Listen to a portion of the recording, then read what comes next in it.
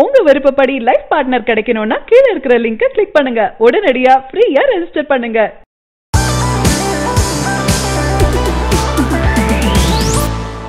சிவகார்த்திகேயன் நடித்து வரும் நம்ம வீட்டு பிள்ளை திரைப்படத்தின் படப்பிடிப்பு கிட்டத்தட்ட முடிந்துவிட்ட நிலையில் ஒரே ஒரு பாடல் காட்சி மட்டும் படமாக்கப்பட வேண்டிய நிலையில் இருந்துட்டு இருக்கு. இந்த பாடல் காட்சியை ராஜஸ்தான் மணல் பகுதியில் படமாக்க இயக்குனர் பாண்டிராஜ் திட்டமிட்டிருந்த நிலையில் இந்த படத்தின் தயாரிப்பு நிறுவனமான சன் பிக்சர்ஸ் நிறுவனம் அதற்கு முட்டுக்கட்டை போட்டது என தெரியுது. 3 நிமிட பாடல் காட்சிக்கு எதற்காக ராஜஸ்தான் வரை சென்று பல லட்சம் ரூபாய் செலவு செய்ய வேண்டும்? அதற்கு பதிலாக அதே மணல் பரப்பு உள்ள ராமேஸ்வரத்தில் படமாக்கலாம் என்று சன் பிக்சர்ஸ் நிறுவனம் ஐடியா கொடுத்ததாகவும் இந்த ஐடியாவை ஏற்றுக்கொண்ட இயக்குனர் பாண்டிராஜ் அந்த பாடலை ராமேஸ்வரத்திலேயே எடுத்து முடித்து விட்டதாகவும் கூறப்படுது.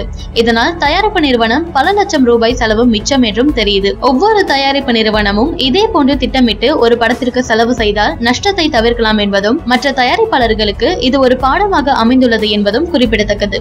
தெலுங்கு சூப்பர் ஸ்டார் சிரஞ்சீவிக்கு ஜோடியாக நயன்தாரா நடித்துள்ள படம் சைரா நரசிம்மா ரெட்டி.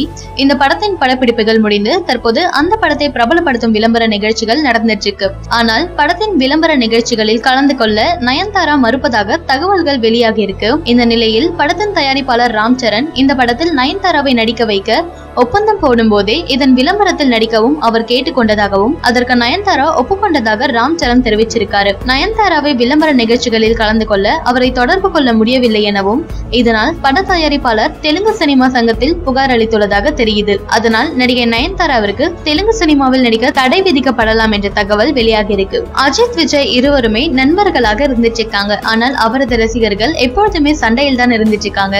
விஜய் மற்றும் அஜித் ரசிகர்கள் இடையேதான் எப்பொழுதும் இணையத்தில் மோதல்கள் இருந்து கொண்டே இருக்கும். சூப்பர் ஸ்டார் ரஜினி ரசிகர்களும் அவ்வப்போது பங்கு கொள்வதுண்டு. யூடியூபில் இருவரின் படங்கள் அதிகம் லைக்ஸ் பெற்ற வீடியோக்களின் விவரம் சமூக வலைதளங்கள்ல வைரல் ஆகிட்டு இருக்கு.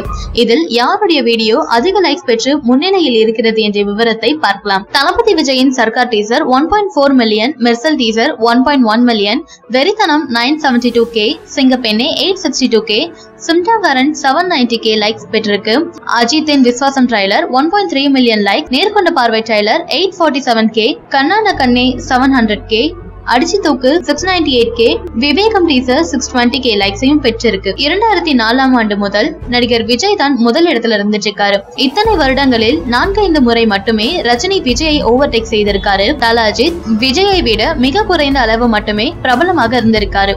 பிகில் படத்தின் மீது எதிர்பார்ப்பு மிகவும் கூடிட்டு இருக்கு. அதே வேளையில் சர்க்கார் படத்தின் வசூல் சாதனையை இந்த படம் முந்தும் என்ற நம்பிக்கை எழுந்திருக்கு. அது மட்டும் இல்லாமல் இணையதள சாதனைகளும் கூடிக்கொண்டே போகுது.